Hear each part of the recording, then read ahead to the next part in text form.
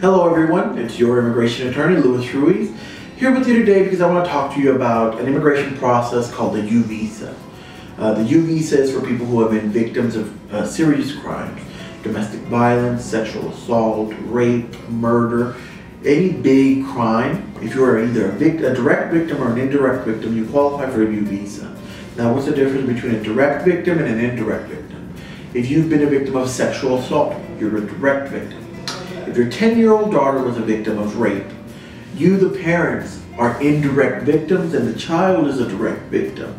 And you all qualify for a U visa. In order to qualify for it, of course, you must report it to the police and you must either help in the investigation or the prosecution of the person who committed the crime. So you've called, the crime happened, you called the police and you were helpful to them.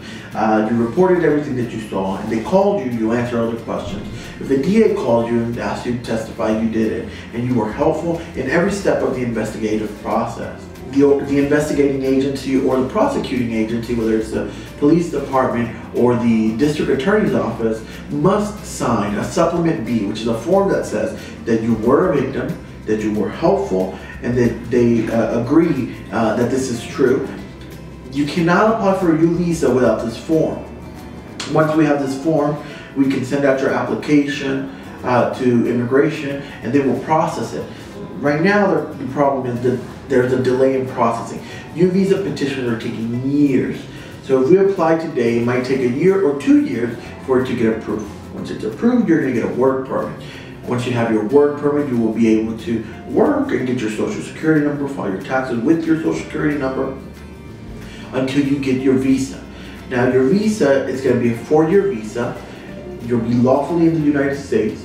After 3 years, you will qualify to apply for a green card, for lawful permanent residence. After 5 years of having lawful permanent residence, you will be able to apply for citizenship. So the U visa process is a process that is a path to citizenship. So once you apply, you are on your way to become a U.S. citizen. Now it's a long road, it takes many years, but it is a path. And for many people, it is the only path to citizenship. There's an annual cap. They're only giving 10,000 visas out a year. So in October of 2017, they gave out the 10,000 visas for 2018. In October of 2018, they're going to give out the 2019 visas. So the problem now is that people are applying. More people are applying a year than there are visas available. So there's become a backlog. So the sooner you apply, the sooner you will get your visa. So let's say that you apply today, but there are 30,000 people in front of you.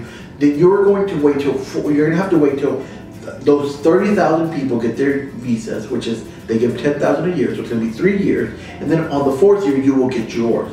And you'll get a 4-year visa. After 3, of course, like I mentioned, you can apply for your resident card. But once it's approved, even before the 4th year is up, once you're approved, you're going to get your work permit. If you've been a victim of a serious crime, if you've been a victim of domestic violence at the hands of your spouse, if you've been a victim of sexual assault, if your child has been a victim of a crime, if somebody in your family has been murdered, you can qualify as either a direct or an indirect victim. And you can gain a path to citizenship, a path to being lawful in this country. If you have been a victim, call our office, 832-390-4664, and we'll see if you qualify. We'll contact these government agencies and see if they'll sign your Supplement B form so that you can apply.